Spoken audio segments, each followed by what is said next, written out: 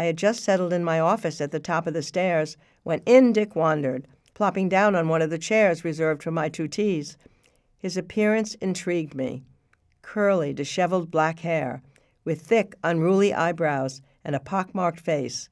Several large cigars stuck out of the pocket of his casual shirt. He introduced himself and asked if I was a graduate student.